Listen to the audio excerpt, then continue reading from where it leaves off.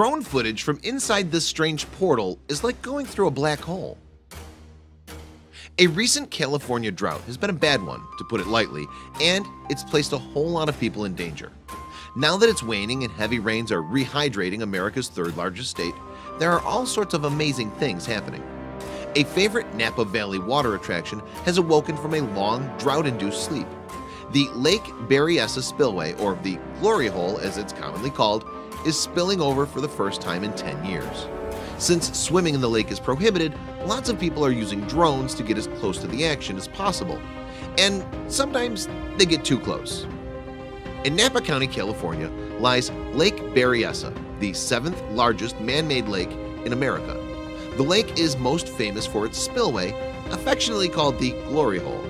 Because the region has suffered a years-long drought, the spillway hasn't shown activity in 10 years. That all changed after California's recent influx of rain, and onlookers were excited to see the Glory Hole overflowing once again. It overflows whenever the lake rises 15 feet above the level of the Glory Hole's giant funnel. The spillway then drains a whopping 48,400 cubic feet of water per second. Sadly, the Glory Hole isn't always so glorious. In 1995, a woman from Davis, California named Emily Schwallen was caught in the spillway and tragically died. She'd been swimming in the lake when the current brought her over to the pipe. She was able to hold onto the rim for 20 minutes, but when she let go, she drowned. Swimming in the lake is now prohibited, and the Glory Hole hasn't claimed any more lives. Still, the danger hasn't stopped passers-by from becoming curious, and now that the spillway is active, they're using drones to get a closer view of the water without actually going in it. In fact, one drone owner almost lost his device when he let it wander too close to the Glory Hole.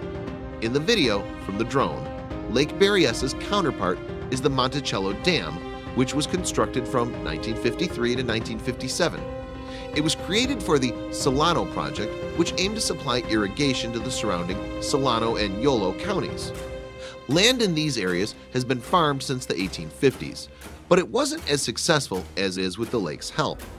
The lake first reached capacity in 1963, and it attracts millions of visitors each year. But the spillway is the main event. The Glory Hole Spillway is an amazing sight indeed. Wouldn't it be fun to see it in person? Just don't go swimming, of course. Share these spillway videos with your friends below. You know they love a good glory hole.